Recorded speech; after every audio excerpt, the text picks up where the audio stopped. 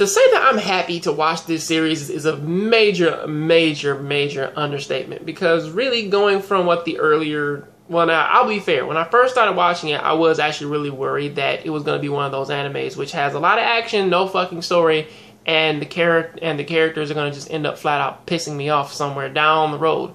But when it comes down to, especially since that like earlier on, they really were pushing the Meliodas, him liking to fill on Elizabeth thing a lot. And that was getting really old really quickly.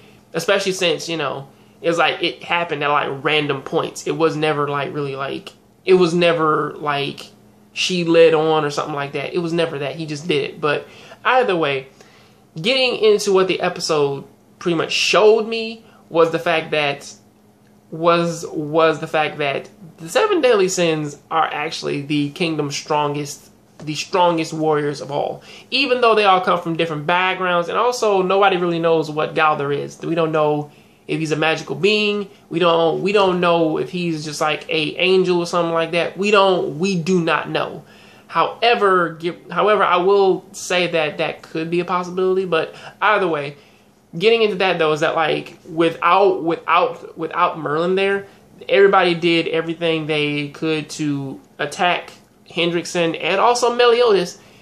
And Meliodas, he used his ability to absorb all that magical damage, form it all into his body, and then, slash at Hendrickson one time to turn him to disintegrate his body.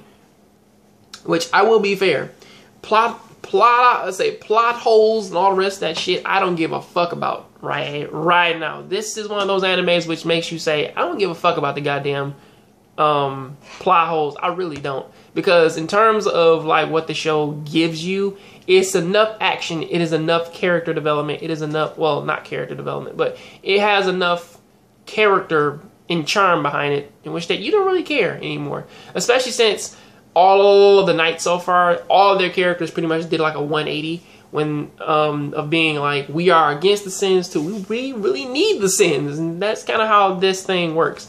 And this actually does feel like a bit of a two-parter, because the first half is the fight and everybody's saying like, we gotta join forces to take out Hendrickson, and once they do clear up the 7 deadly sins' names. They are actually really happy, and everything else is actually really nice.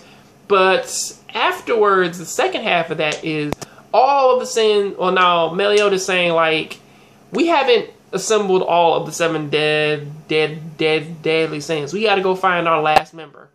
And also he goes and brings Elizabeth with him, and they do ride off toward Camalot to go and take care of the problems that are happening in that kingdom, just to give Merlin a hand.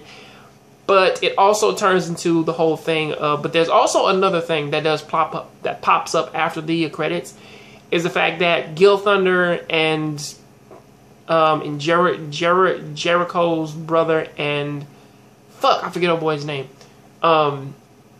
Dreyfus's son, I forget his damn name, but it's like they all find this book that has the mark of the demon in it, saying that his father, or at least like the king, they did something to Meliodas, like possibly when he was really young, which does actually explain like his demon mode and how he has like a very strong, why his is seen as very as stronger than what everyone else's is, especially since that does actually explain what happens to Gilead's father. Of saying that like back in the day, it's like they were actually experimenting with the demon stuff as well, which is something that we already knew, except for it makes it interesting now because the king actually his name is in that, which means that he actually actively made this happen. So really, for what 7 Deadly Sins was, it was an anime that I really do like. I do want to see more of. And if I have to read the manga to get more of it, I probably would do that. But yeah, tell me, what do you think of this episode? Tell me what do you think of this chapter, this season? Tell me everything, because this season I really did like it. I loved everything about it. Going into more information about the sins, how they met each other, and everything else. That is pretty much all that I like. And tell me all about that down there in the comment section. I'll catch you on the next John Grave Show. Please keep watching anime, keep playing video games. I'm out.